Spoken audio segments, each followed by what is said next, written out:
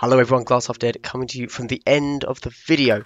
I had a few questions and I always forget to ask them when I actually do the real introduction. So, I want to know my orc list. I'm considering going to Warhammer World. Orcs are a potential on the table, so are Thousand Sons. I talk about Thousand Sons at the end of the video, but as an orc list, do you think this is the right one to go with? Or do you think I'm missing a trick? Genuinely, please let me know. I'm very curious. And obviously, all of the missions at Warhammer World will be arena, so I'm only thinking about arena and a 20-man roster. Secondly, what do you think about this format? I've tried to mix up the long form, playing it out the whole way so this time I'm cutting it up into really speedy bits. Then when I've decided naturally to say something, I slow it down so I can make my point. Then I go back to you guys to speeding it up. What do you think about this format? Is it working for you? Is it not? Anyway, let's go into the real video. Hope you all enjoy. Drop a comment, drop a like, drop a subscribe. All of that good stuff genuinely really helps the channel. And please answer those questions. Great.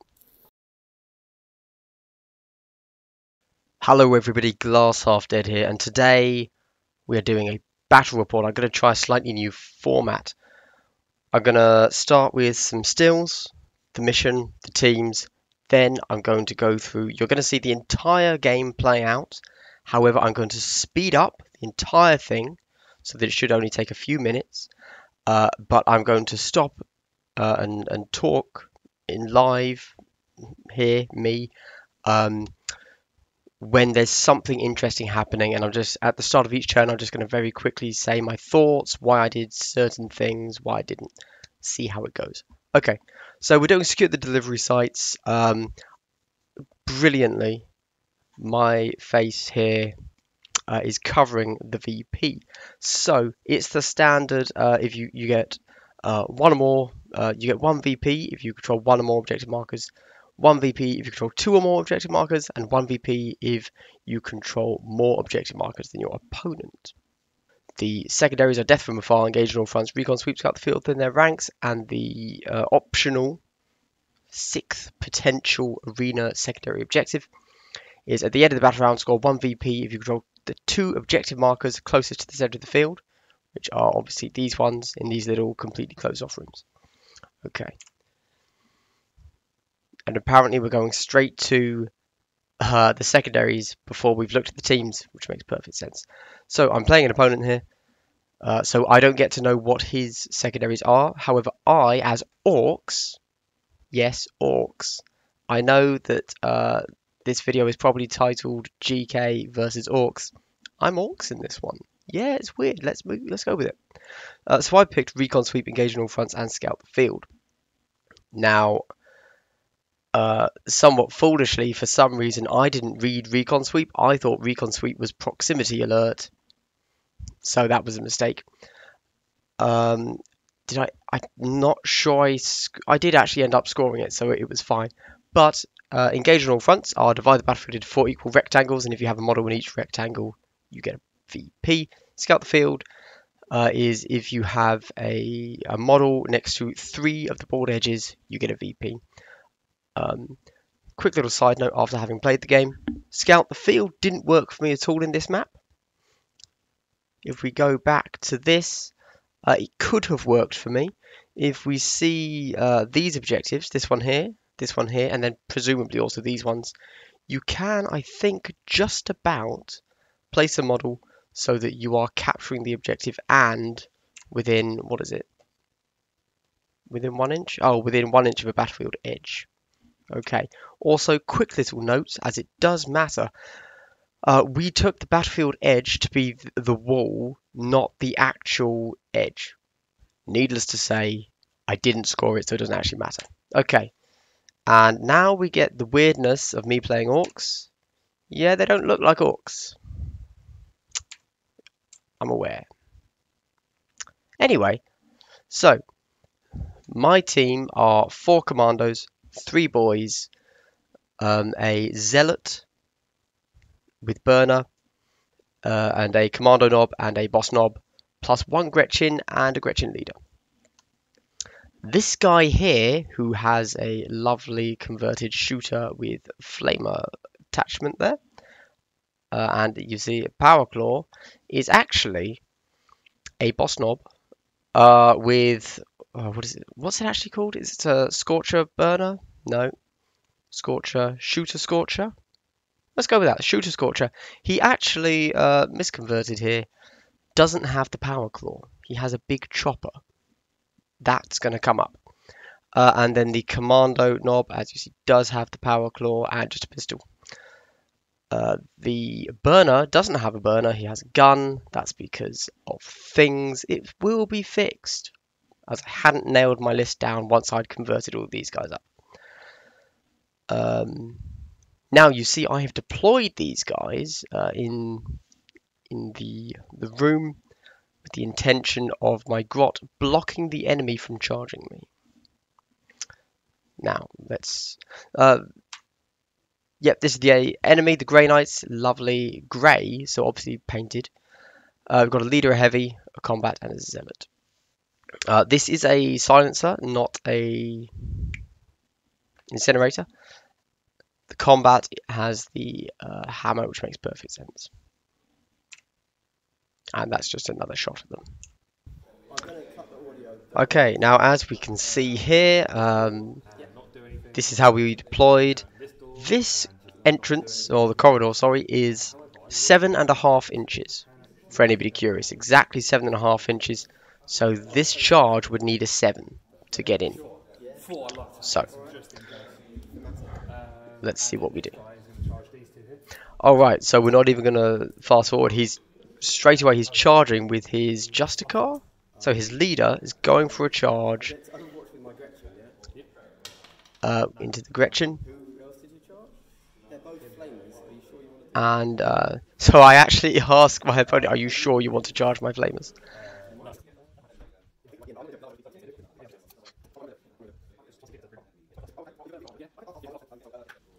So I score 5 hits on the Overwatch with my burner.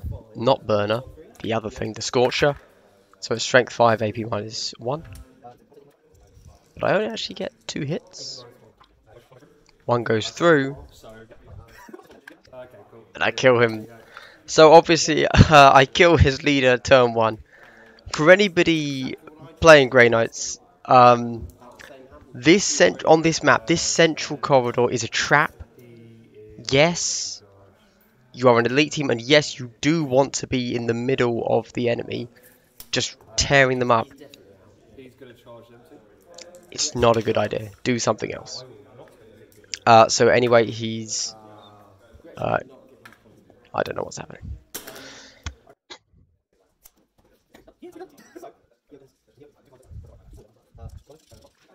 Little note here, I decided to open the doors with the boys, allowing the commandos to run out. Firstly, they are 6-inch move instead of 5-inch move, so they're faster.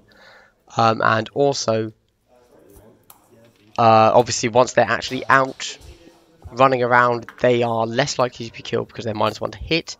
Keep them obscured, they have a much higher chance of surviving than the boys.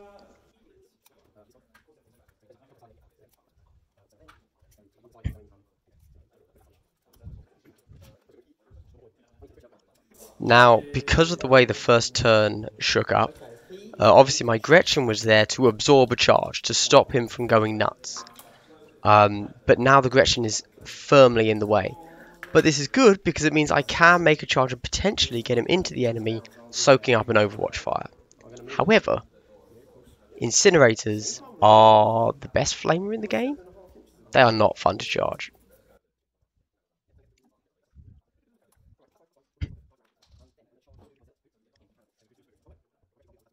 Okay, so minor note here. My Gretchen charged into the incinerator. That was actually an illegal move because I would have had to have charged both of them. Because I had to run past 1 inch of one of the models, which you cannot do. You can never move a model past 1 inch or within 1 inch of an enemy model. So my Gretchen actually ended up dying on that charge.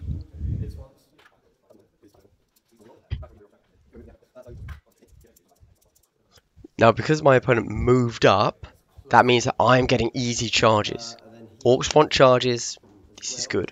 Also, minor note, I think I actually completely forget in this game that I can reroll charges. Okay, so right here, I rolled a 5. I actually end up 1 inch out, or I'm just out of 1 inch from the enemy. I could have re-rolled because orcs have here we go, but I actually spent a CP to re-roll this.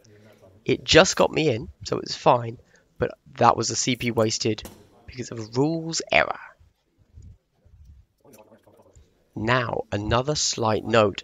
If we were being dicks, my 32mm base can't actually get past another 32mm base when you take into account the spikes. I said to my opponent, okay, I can't make the charge, I can't physically get through, but he said, nah, do it, so we did. This is just a note on how important placement is in Arena. I've come across situations where I've actually ended up with multiple models stuck by doors. I actually need to do a video about positioning and on arena boards. We'll get to that another video. Back to the back rep.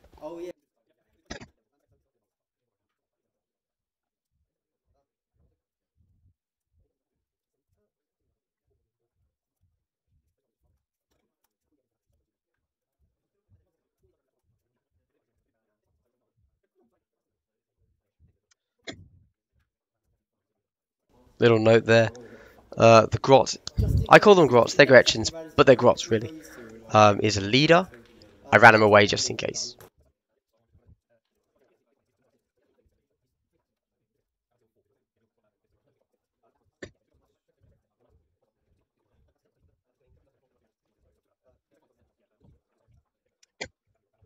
Minor note regarding Grey Knight Cybolts.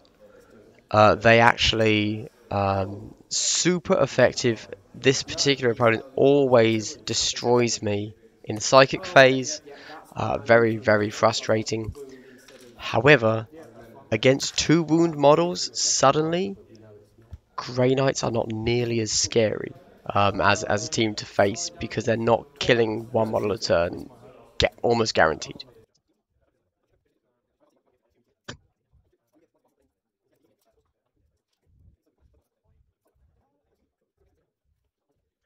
The opponent here actually has a laser pointer, which was needed. This is a super oblique angle, and he can just make the shot. Would have been really, really difficult to figure that out without the laser pointer. I have a laser pointer myself. I'm going to have to remember to pack it to Warhammer World.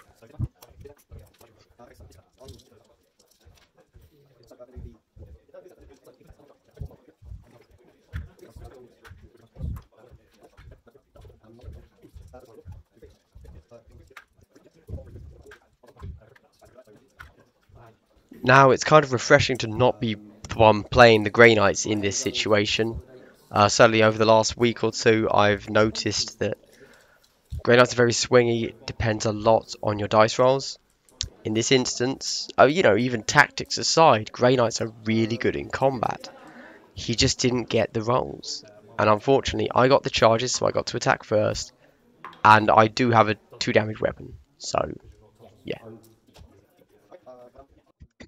So at the end of turn 1, he is down a leader and a specialist. I think we can all see where this game's going from here, but we're going to stick with it because it's the only game I recorded this week. So, yeah.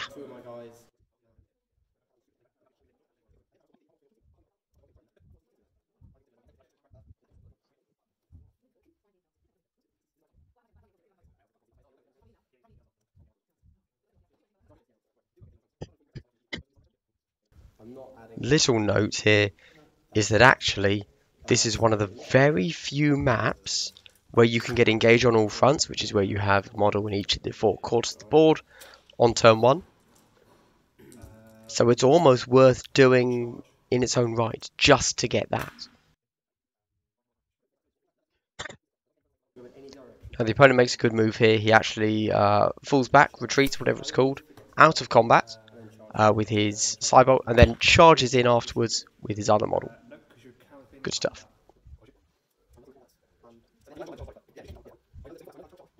There's actually a rules query here, which is a valid query to point out. So I was in combat at the beginning of the turn. I was then fallen back from.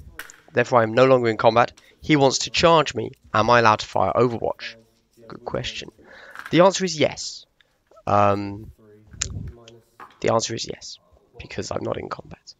The reason for that is that, of course, if you've been fallen away from in that manner, the only actions you can then take are to move or to shoot, not both.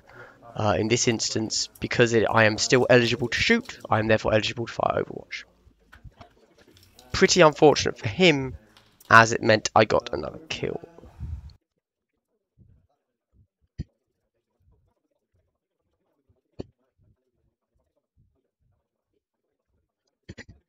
So what's happening here is my boss knob is going to make the charge. He has to charge both models because he has to go within 1 inch of one of the models to get to the next. But that's fine.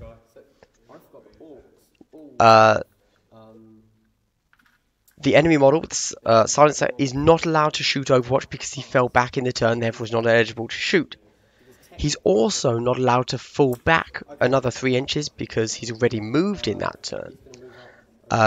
However, there I rolled a 3 for the charge, and because I had to declare a charge against both of them to get past one of them, I technically made the charge. Even though I wasn't able to get to the model that I wanted to charge, it was a legal charge and I was in range, and therefore the here we go rule for Orks only allows you to reroll a failed charge, but I made it. Just because I didn't get the charge roll to the model that I wanted didn't matter.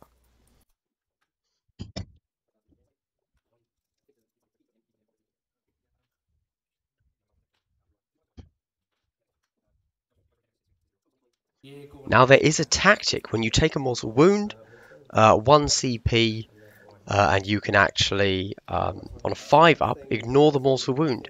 However, this is for the boss knob who is dying. This is he's about to die because he's been taken down to 1 wound earlier.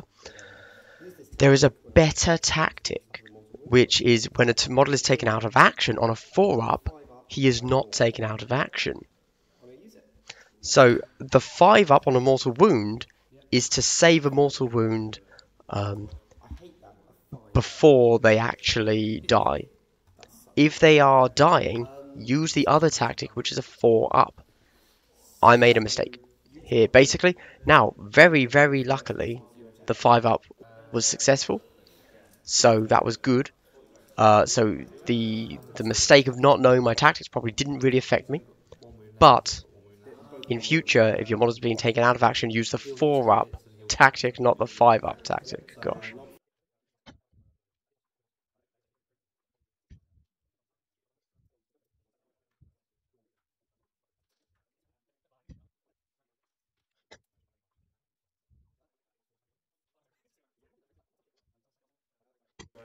Now, obviously, this has been a rather short game and pretty unrepresentative. After this game, we went ahead and played 2 more games. We actually played this mission again, just because obviously this was his first time playing the mission. He didn't really know what to do. Obviously, you see that nice, juicy middle corridor. You think, yeah, I'll make that charge. Why not? Do not make that charge, guys. It's a bad decision. And yeah, so basically he learned a lot of lessons from the complete pounding I gave him in this one. And in the next one, he actually set up all of his guys along the very back board edge, which meant that there was no chance for me to be able to make the charge. I foolishly went for the bait thinking, I don't know what I was thinking, and ended up, okay, well, I still won the game, but not thanks to the big heavy guys, the Zealot, the boss knob, the commando knob that I sent down the middle again,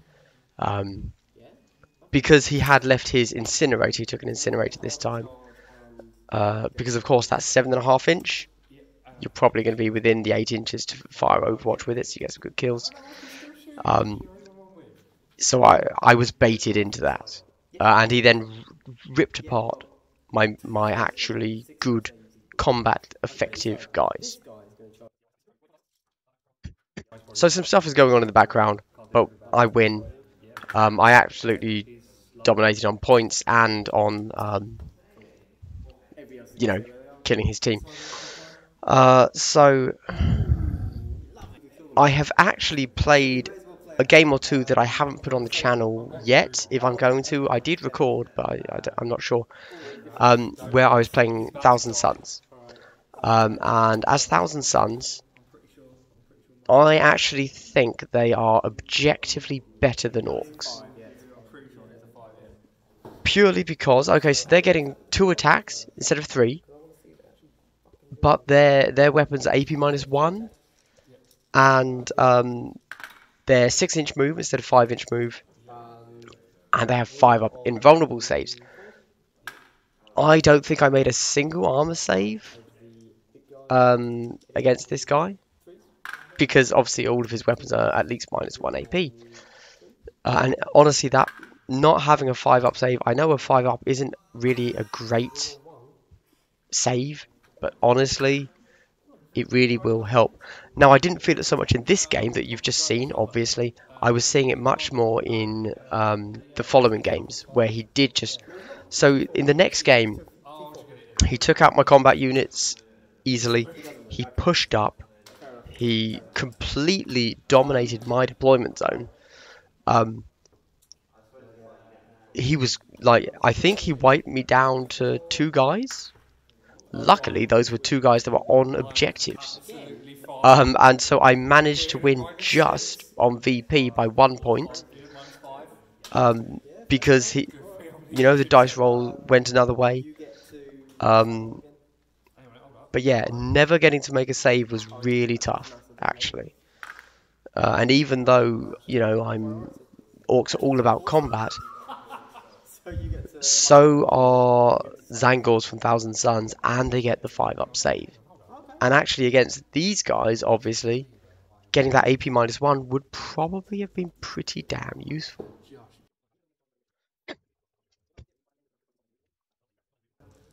Okay, so my takeaway from Orks was that... Okay, so the other thing to note here is if you've been following my channel for a while, from when I was originally playing Orks, you might actually see some back reps where I was playing against Grey Knights, and that was this same player. Outside of Arena, playing Orks, I have never beaten this guy before. Ever. So this was literally the first time I've beaten him with Orks. So that's impressive. Now, again, he then went on in the second game to do much, much better. And almost beat me physically. Like, he took apart my team, just dismantled me. Like, completely. Because I made the mistake of giving up my combat units down that central aisle. Do not do that. Never. And it's just a terrible idea. Let them come to you.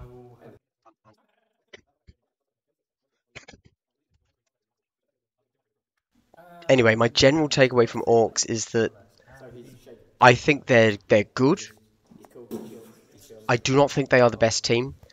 I think that Thousand Suns would be doing better. My main thinking for that reason is because if we imagine the devastatingly scary Tyranid Swarm list, or let's say Tau Drone list on this map, because I have no armor save, they would be ripping through me. I mean, okay, I have a 6-up save, but that is half as good as having a 5-up save. And that's forgetting that the 5-up save is a 5-up invulnerable save, which obviously against Grey Knights would have been absolutely amazing. But let's ignore that. Even if we were playing against any other team, just... Honestly, I genuinely think that Zangors are better in every situation compared to Ork Boys. And ultimately, Ork Boys are the mainstay of the Ork army. Doesn't matter what you're doing, you are taking an Ork Boy. Or, of course, a Commando, but that's the same stats as an Ork Boy, so I'm not. Outside of that, I'm actually pretty happy with the list. 4 Commandos, 3 Ork Boys, Boss Knob with Big Chopper, and Burner Scorcher. Not Burner Scorcher. Shooter Scorcher? It's got a name. I know that. And a Commando Knob with Power Claw. I think that's actually a very good list that can take on pretty much everything. I probably wouldn't take many variations of it. I do have 2 variations of it, but I haven't modeled the. So I actually built the first variation of the list, which is why you see my burner didn't actually have a burner. He had a different weapon because I was going to take some big shooters. But I decided not to run that list in the end, valuing the Overwatch of a burner over a big shooter. Yeah, yeah. So there are variations to this list that I might try, but I think that this, for Arena, is possibly the best all-comers list. Cool. Anyway, with that video still running in the background there, what did you think? What about my Orc list? Do you think it was solid? Or do you think I'm missing a trick? And anyway, that's been Glass Half Dead. That sounds weird because I'm Glass Half Dead. This has been Glass Half Dead. I hope this battle report has been useful for you to see how Orcs face up against Grey Knights. It's certainly been interesting for me to be facing the Grey Knights instead of playing the Grey Knights this time. And yeah, Glass Half Dead, logging out. See you soon.